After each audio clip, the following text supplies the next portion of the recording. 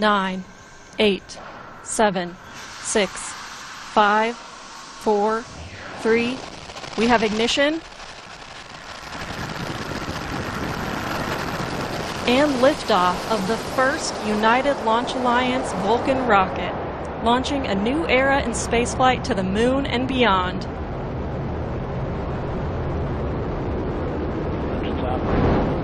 2 good SRBs, hitting peak pressure on the SRBs.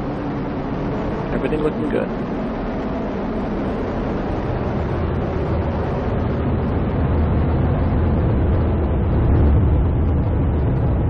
And we've got pitching out programs in, coming into normal rates for that event.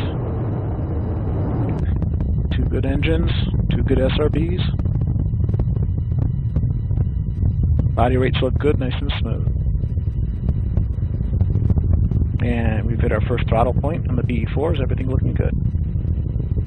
And we have passed through Mach 1, we are now supersonic, coming up on max Q. At max dynamic pressure, everything looking good, we're rolling off on the SRBs. And we have cutoff on the SRBs, coming up on jettison in approximately 30 seconds. Seeing expected PU activity on the booster mains.